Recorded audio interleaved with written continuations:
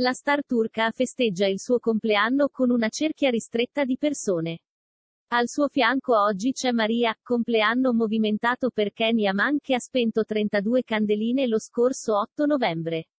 La giornata l'ha trascorsa al Policlinico Umberto I di Roma, per cui ha inaugurato una raccolta fondi per l'associazione Yaman for Children con lo scopo di acquistare una culla termica e un respiratore pediatrico per i piccoli pazienti. La star turca si è presentato nel reparto di neonatologia e pediatria portando regali.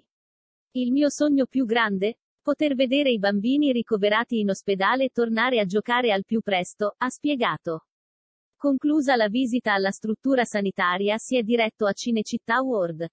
Anche in questo caso il ricavato dei biglietti venduti è andato in beneficenza.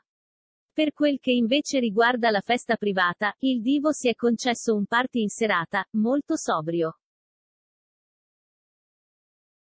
Presso la sua dimora romana, come racconta Key Magazine, si è recato un piccolo gruppetto di persone, il suo inseparabile amico Roberto Macellari e alcuni suoi collaboratori. Una festicciola tranquilla, nessun evento mastodontico. Gli invitati, come mostrato dagli scatti, rubati, dal settimanale diretto da Alfonso Signorini, sono arrivati a casa Yaman portando con sé la torta e qualche dono per il festeggiato.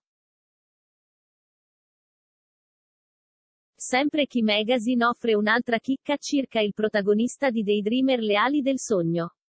Quale? Quella riguardante i suoi affari di cuore. Dopo la fine della chiacchieratissima love story con Diletta Leotta, la relazione è naufragata ormai da mesi, tra mille polemiche, si sussurra che l'attore turco abbia ritrovato ristoro in amore tra le braccia di Maria Giovanna Adamo, modella 25enne originaria di Crotone.